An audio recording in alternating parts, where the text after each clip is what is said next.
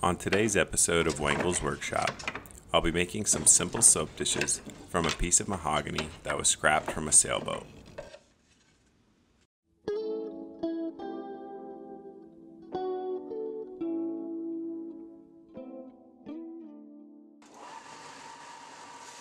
The reason I chose mahogany is because with what little research I did, I found that it was the most moisture resistant wood that I had available in my shop.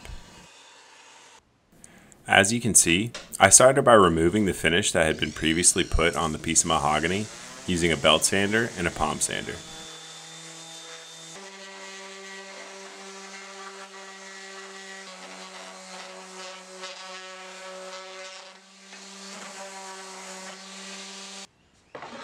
Now that I have the finish thoroughly removed, I'll use my crosscut sled to square up the ends.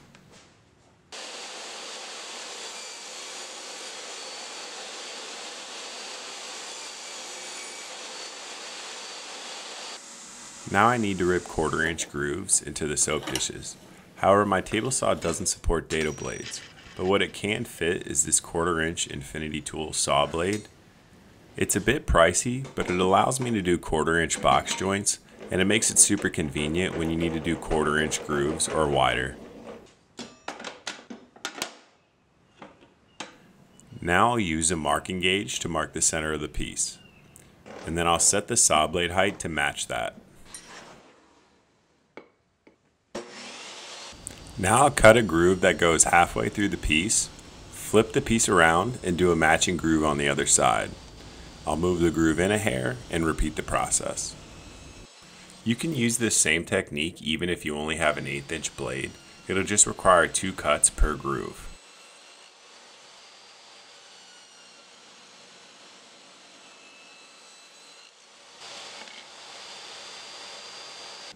To make the cuts on the back side of the soap dish, I'll be using this crosscut sled that I made specifically for this 1/4-inch blade. Right here I'm marking out in 1-inch increments so that I know where to make the cuts.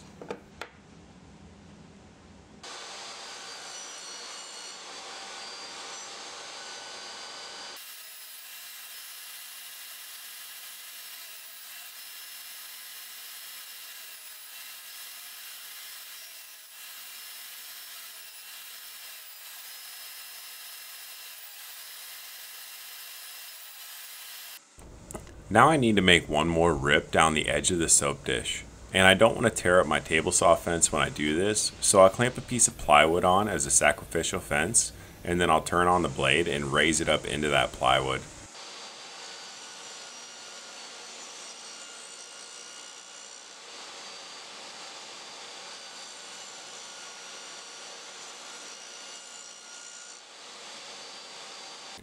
Unfortunately, my camera died while I was cutting the mahogany in half to make 2 soap dishes, but here's the result so far.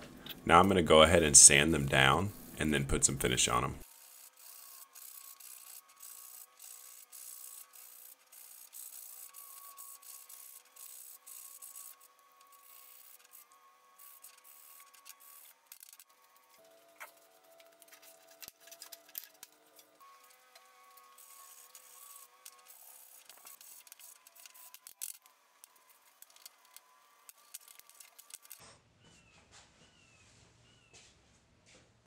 With the sanding done, it's time to apply the finish.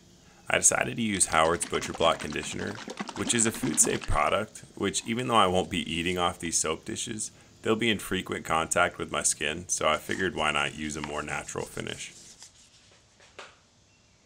If you enjoyed this video, please consider liking it and subscribing to the channel.